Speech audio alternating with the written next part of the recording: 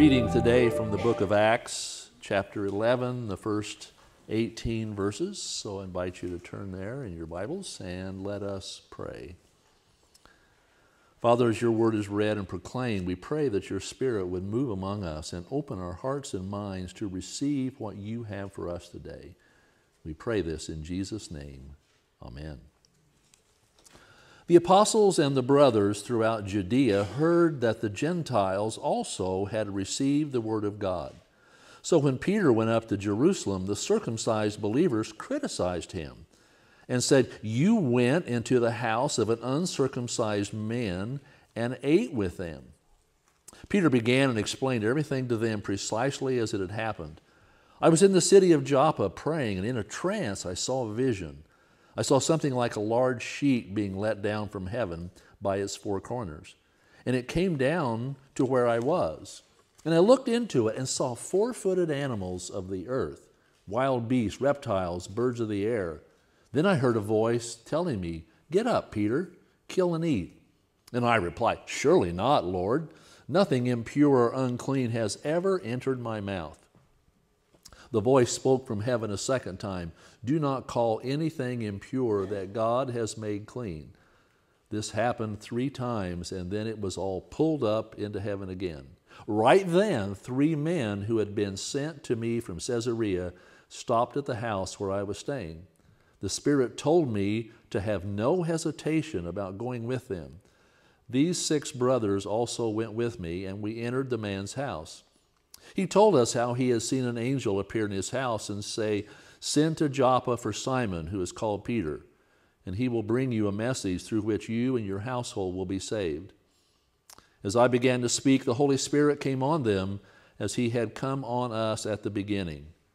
Then I remembered what the Lord had said, 'John baptized with water, but you will be baptized with the Holy Spirit.' So if God gave them the same gift as he gave us, who believed in the Lord Jesus Christ, who was I to think that I could oppose God?" And when they heard this, they had no further objections and praised God, saying, "So then, God has granted even the Gentiles repentance unto life." This is the word of God for the people of God. Thanks be to God. I'll share some good news with you this morning. Bacon is okay to eat. According to this passage, bacon is okay to eat. You see, God had given a restriction on the dietary menu for the Jews, and pork was on there. But we now, through this vision of Peter, God giving us permission to eat bacon. So bacon, eat it up, eat it up. Now, is that what this text is all about? No. But it is true, bacon's off the do not eat list. So there you go. This passage is more than about food. This passage reveals that Peter has been called on the carpet with the church in Jerusalem for eating and being with Gentiles. Now, this all happened in chapter 10, and when we get kind of the Reader's Digest version here, you see, up until that time, the church had been made up of converted Jews.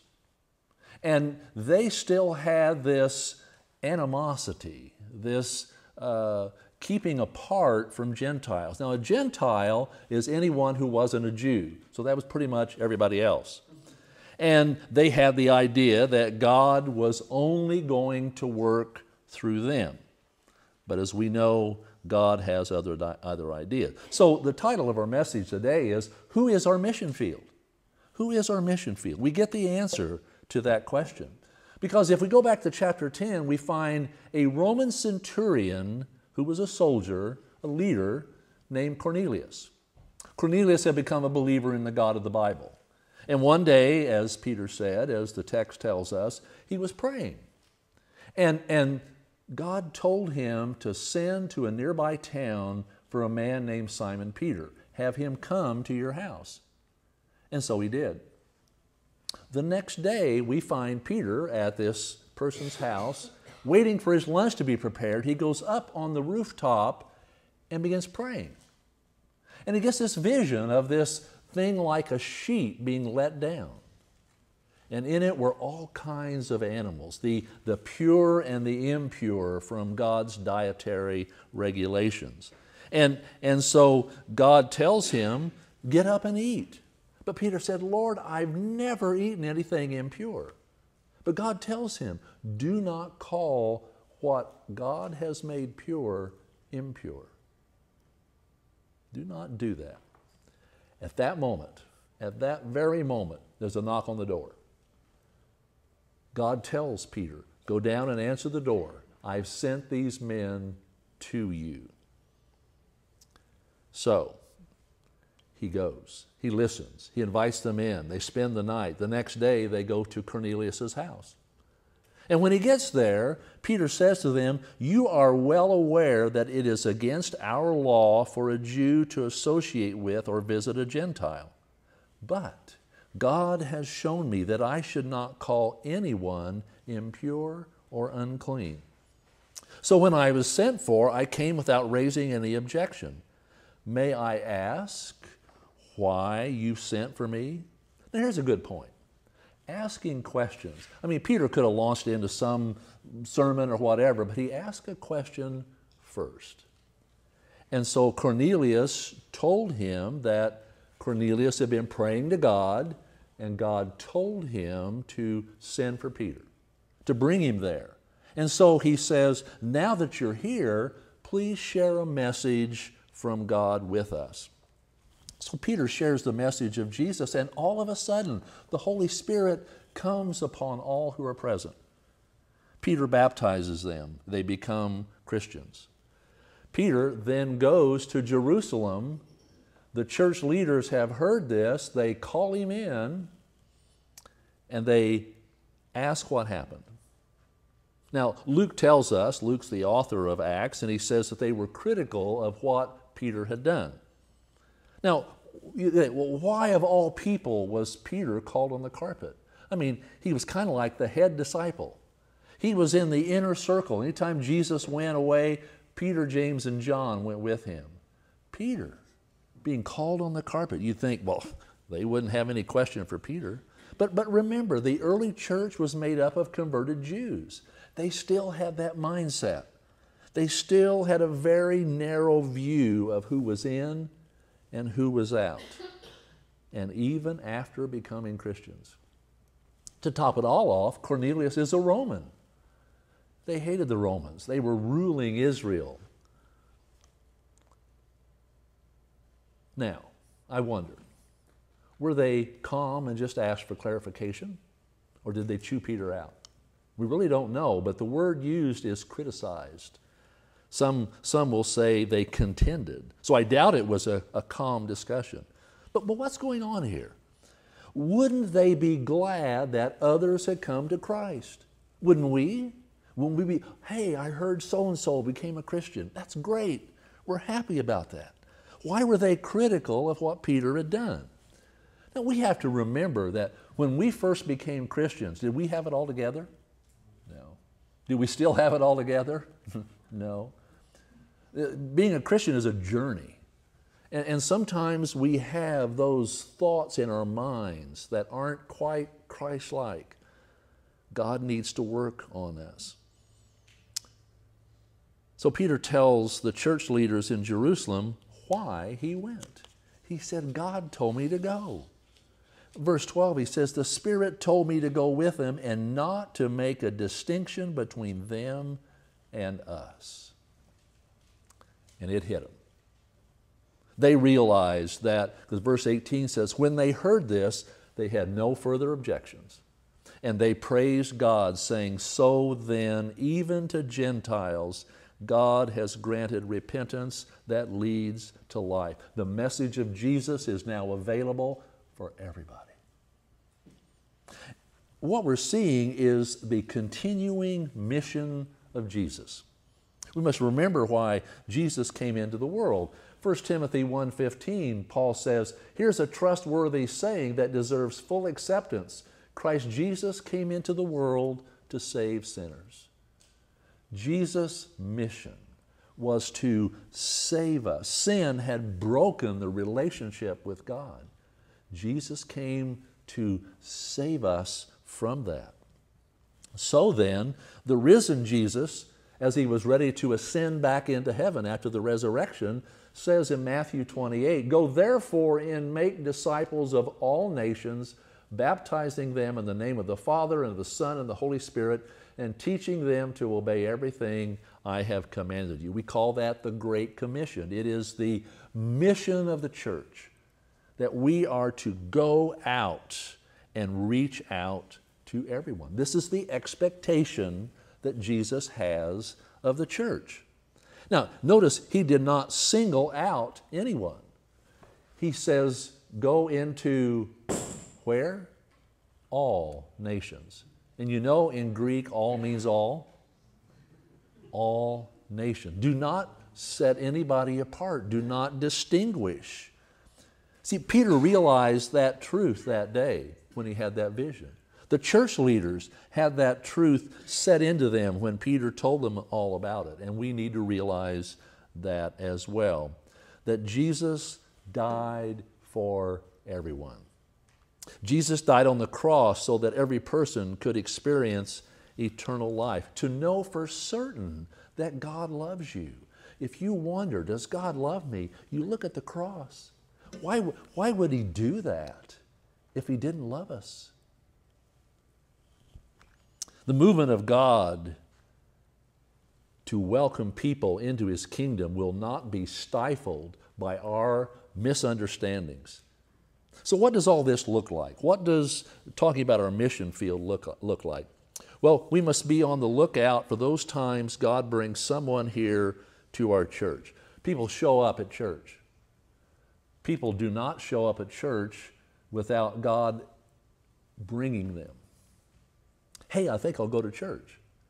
That's not an original thought. That's God's Spirit speaking to someone. So, we call ourselves a family, and we are.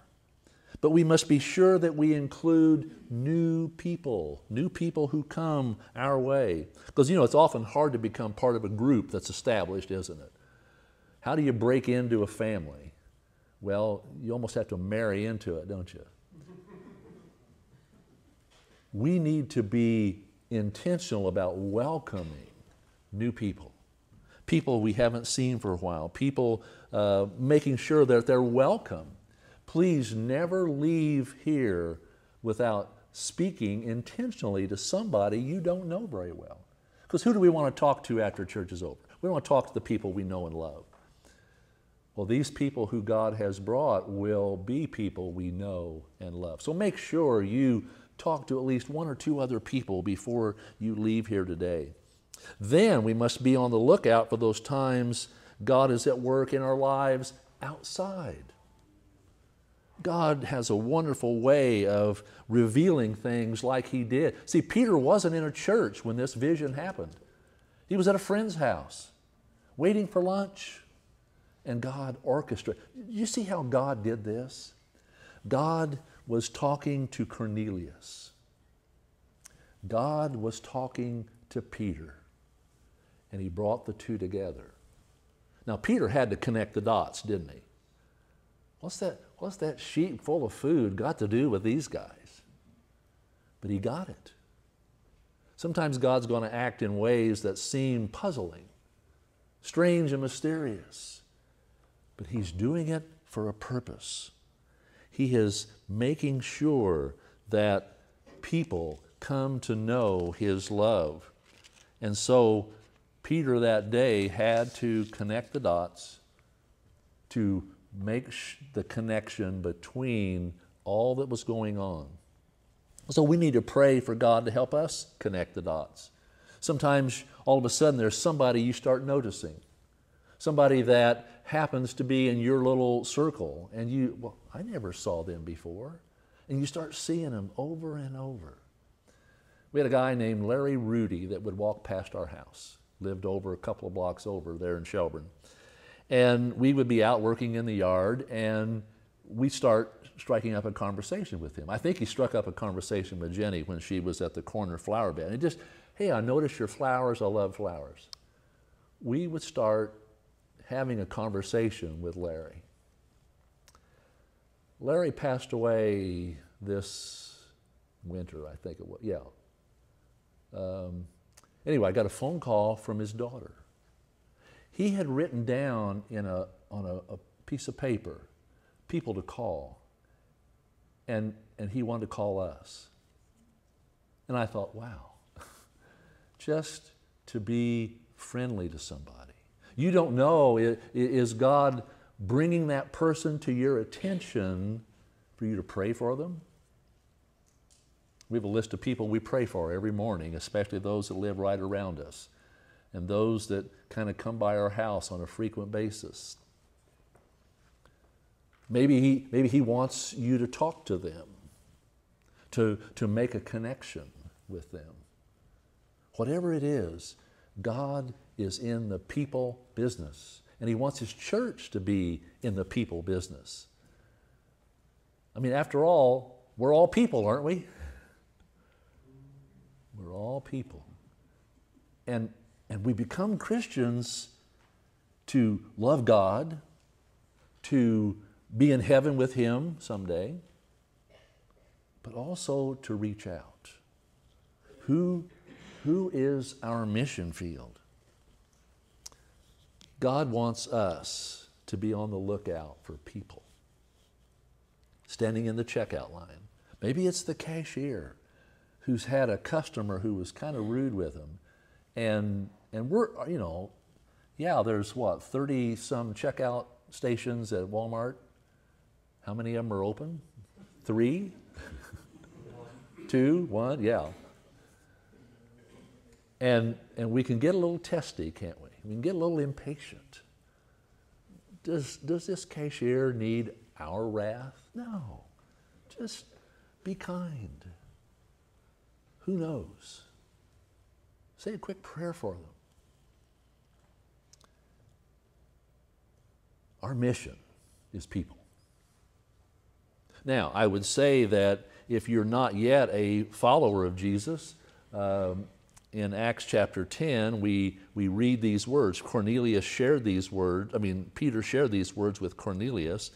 He commanded us to preach to the people and to testify that He is the one whom God appointed as judge of the living and the dead. All the prophets testify about Him, that everyone who believes in Him receives forgiveness of sins through His name. God has offered salvation for everybody. God has offered His love for everybody. Jesus didn't die on the cross just for a few select people.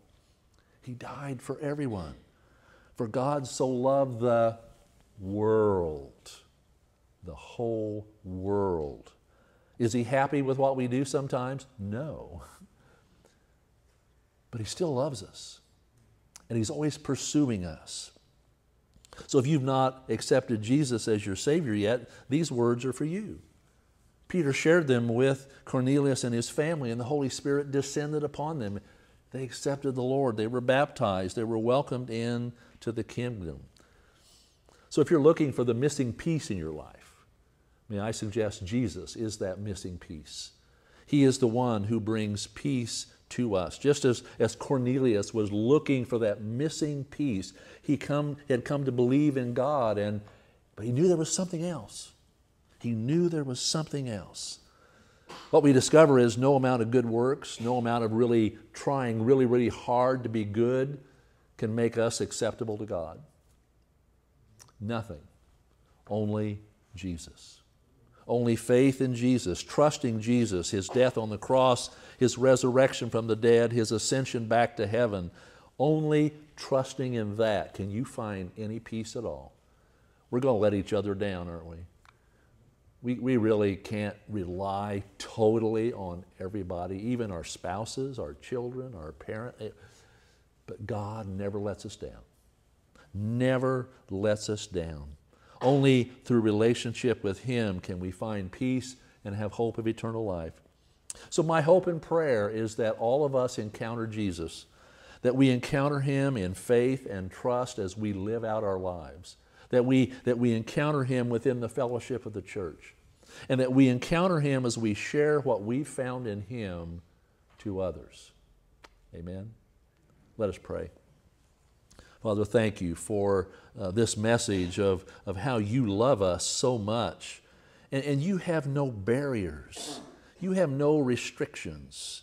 You want everyone to know you love them, and you want to bring them into the kingdom, and you want to transform their lives. You don't want to leave them the way they are. You want to change us to become more like Jesus. Father, we know this world would be so different if that's the way we were. Thank you. Thank you that Jesus saves. We pray this in Jesus' name. Amen.